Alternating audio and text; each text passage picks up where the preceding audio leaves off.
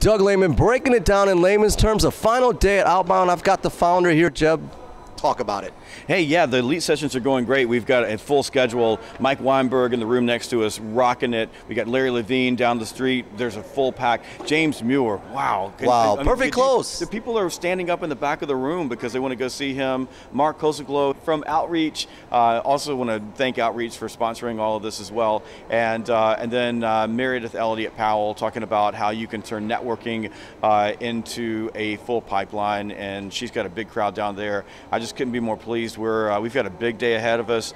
We're doing 20 sessions, 90-minute sessions, training sessions, high value, and the people are just eating it up.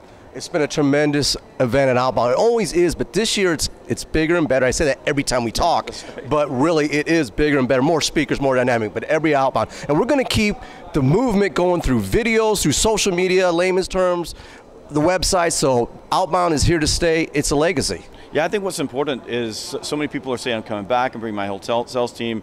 Next year, the number of tickets are going to be capped at 1,000, so no more than 1,000 tickets. Okay. Because this was the perfect size crowd. We could give them the right amount of attention. People are saying, we can go 2,000. I'm like, no, we're no 2,000, we're going to go 1,000. We'll start selling tickets here real soon. So you want to get them early because we sold out this year, we sold out the year before, we sold out the year before that, and people were begging at the end to get in. And when the tickets are gone, they're gone. I got to ask this question. Atlanta again? Atlanta again. Absolutely. It's good for me, good for Outbound. It's going to be, I mean, we're still wrapping up this today, the final day of Outbound, but it's been a whirlwind as always.